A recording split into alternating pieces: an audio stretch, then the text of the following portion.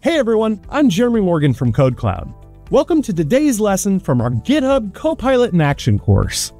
In this video, you'll discover how GitHub Copilot can revolutionize your coding experience. If you're eager to explore more and unlock the full potential of AI-driven development, be sure to check out the complete course details below. Let's dive right in. Okay, so we're going to do some basic code completion in GitHub Copilot so I can kind of show you how it works. So we're going to create a Python file here. Now you can see here immediately it says press Command key and I to ask GitHub Copilot to do something. Now let's close this GitHub Copilot chat and just do the I. And it says ask Copilot to do something. So I can say hello world in Python. And I can just give it a command, it'll start churning, and there we go. And I can say accept, discard, or I can regenerate it and see if it comes up with something else. And in this case, there aren't too many variations on this, so we can hit accept.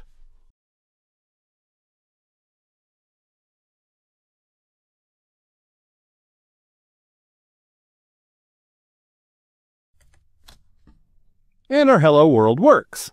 Now, let's try some other things here. Imagine we need to write a function to calculate the factorial of a number. Well, instead of typing out the entire function, which again is a pretty straightforward process, we can start with a simple docstring. And sometimes this stuff will automatically already start. As you can see, what I was going to type in here, it already knows basically what I'm going to do, but let's say that it doesn't. And so instead of this, we can put in a docstring. Now, GitHub Copilot can tell what I'm trying to do just basically based on what I've named this method and the parameter I put in. It's kind of can see what I'm trying to do. But let's show another method for doing this, and that's a docstring. And we can say returns the factorial of a given number. Now, if we put in this docstring here, we can then ask Copilot to generate it, or Copilot will come up with something like this. So when you put it in your docstring, you can say this function does X. GitHub Copilot will make an attempt to write this out for you. So that's one way that it does code completion. And it will instantly suggest the complete function implementation if it can guess what your function is trying to do. So as you saw, when we typed in up here, def factorial, etc., it kind of guessed, oh, I think I know what this person's trying to do, and it spits it out. But if it doesn't do that, then you can use this docstring and you can explain your function, and it will do it based on that as well. Now let's say we have a list of dictionaries that are representing users, and we want to extract a list of usernames. We can go down here and say usernames equals, and you can see right here it auto-completes. This is such a common thing in Python that GitHub Copilot knows, hey, I think this is probably what you want to do. So we'll do that autocomplete, and we'll check our terminal and let's see if it works. And it doesn't, because we need to print out usernames. So I can go here and put in a comment, print each username, and there's the step we're missing. And now we have Michael, Sanjeev, and Jeremy. So these are two different ways. And when you start to do things that are pretty standard, pretty straightforward, GitHub Copilot does a great job of guessing what it thinks you mean and what it thinks you need. As soon as I typed in usernames, it automatically thought, well, I bet this programmer is trying to find the name, not the ID, and just display the names. So this is great. Now let's say we're working with a file and we want to gracefully handle exceptions when the file isn't found. What can we do?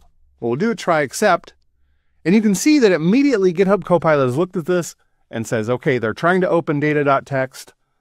How about file not found error, right? That's one of the most common ones ever. So it'll do a file not found error.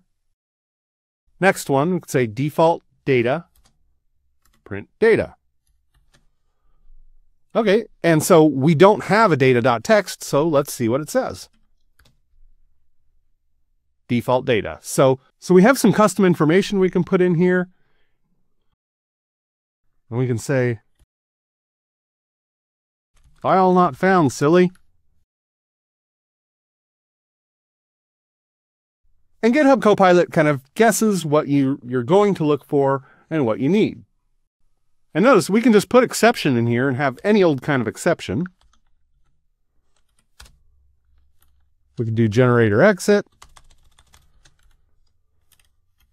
exception group, just exception E.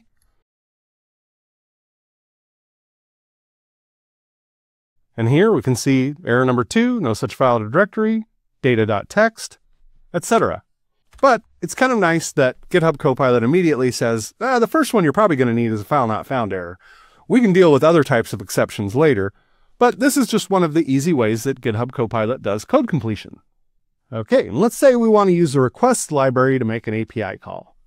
And we'll type in import requests. GitHub Copilot knows this is probably what we want to do. We can go here and it says, that there's an error here. We have a warning. And here's a set of fixes that we can use. We can remove the unused import. We can remove all unused imports, type ignore, etc., or fix using Copilot. And you can see here, it says you need to install the request library using pip. All right, awesome. Now over here, if we go to the right, we can say insert into terminal, insert at cursor, which insert at cursor isn't going to help us here because pip needs to be run down in our terminal, or we can copy it. Let's click on insert at terminal. And now we have a pip install requests. We can install requests. We can say close. There we go. Now we're good. And now if we do response equals, you can see it automatically knows probably how you're going to use requests. Based on naming that variable response, it's going to say, here's a pretty typical thing that people are looking for when they're building a response. They're usually doing a request.get or a request.something. So Copilot will likely suggest the get method and kind of guide you towards building the URL and handling the process. Now, you can also view this kind of thing in chat, right? You can say, let's just make this an error on purpose. Put requests.test, response code.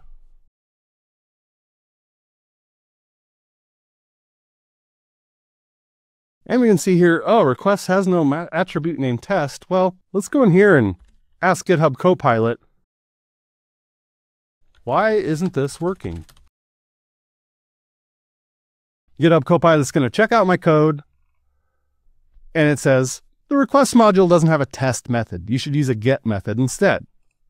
Another way you can do this, we can say accept. Another way you can do this, of course, is opening up the chat. So you can say GitHub Copilot chat. Why isn't my code working? This sounds really basic and simple, but this is exactly what you can do to ask and say, here it says, I need more information. What isn't working as expected? And I can just say, it's just throwing an error. I've done some tests where this has worked out pretty well.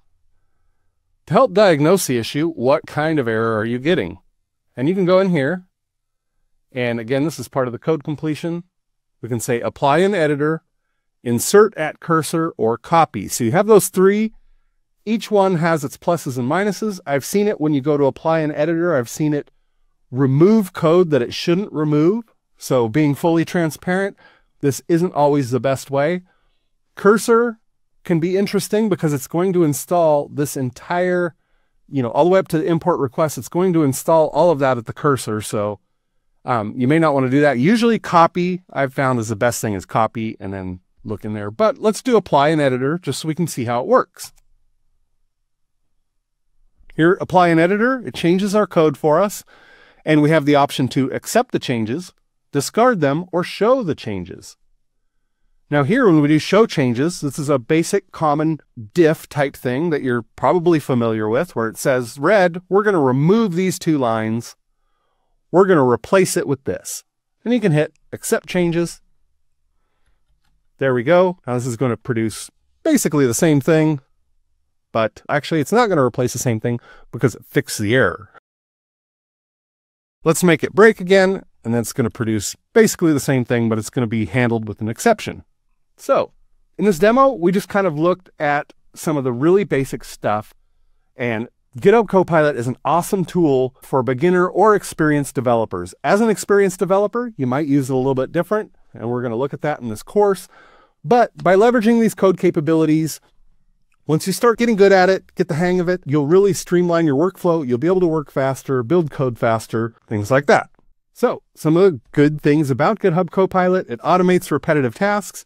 You know, we started to write out a method and GitHub Copilot said, hey, I've seen this method a million times. Here's what it probably is.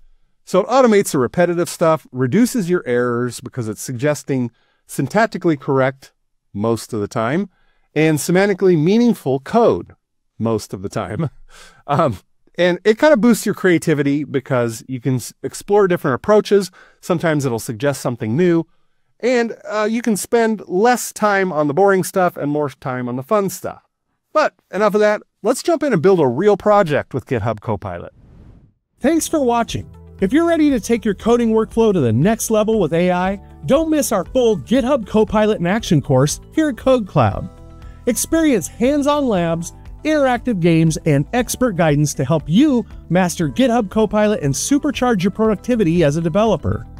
If you enjoyed this video, please give it a thumbs up and subscribe to our channel for more fantastic content. Click the link below to get started with the complete course and experience AI-enhanced programming for yourself.